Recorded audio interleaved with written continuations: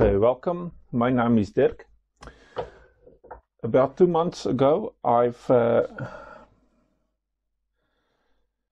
planted some Australian peaches. It was via leaf cuttings. And today I'm going to see how much roots are sitting on the leaves and on the pitcher plants itself. I'm first starting with only peat and perlite mixture. Let me get there some water.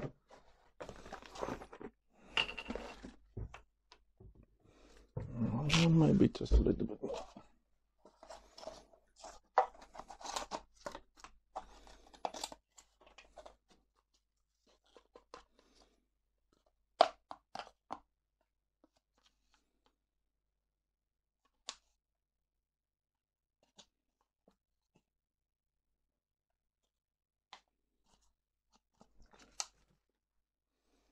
This is rainwater.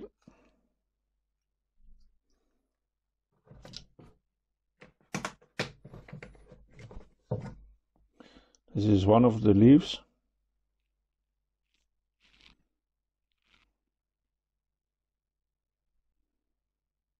I can see some roots there.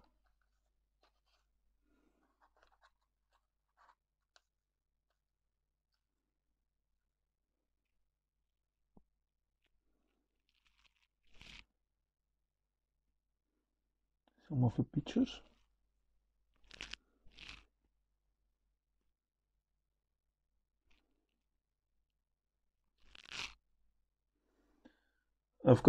I can see some root development on the 2 leaf cuttings here, and it looks also like on the pictures itself.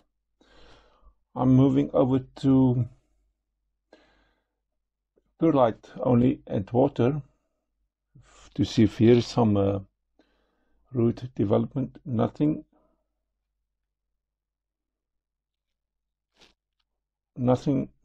Let's go to the pictures.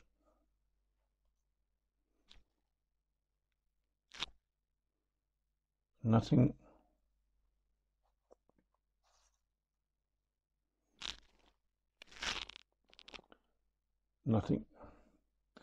Now I've got on the last bucket, I've got some long sphangnum. Going to see if here is root development.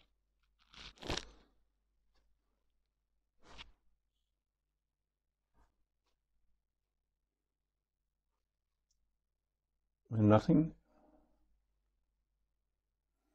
This is a picture. Also nothing.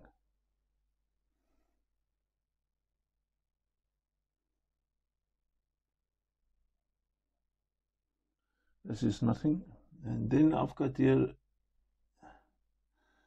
an overgrown with nothing also. So I've got no root development in long sphagnum fibers. I've got no root development in my perlite, but I do have some development with peat and perlite. So I'm going to mix some perlite with the peat. Then I'm going to replant them again. I'm going to replace these 4 again with the roots development.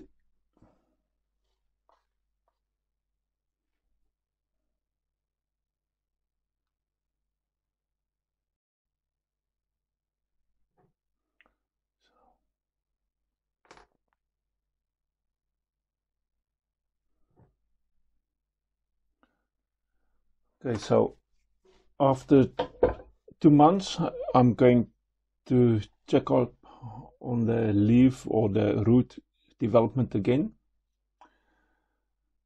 I hope you will find this a nice update regarding the medium types I have used.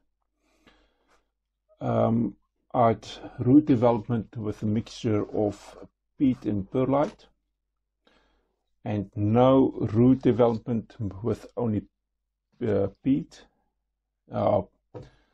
with perlite and water, and no root development with sphangnum, live sphangnum. I've got some Drosera, but that's for another time. Thanks for watching. Until the next time.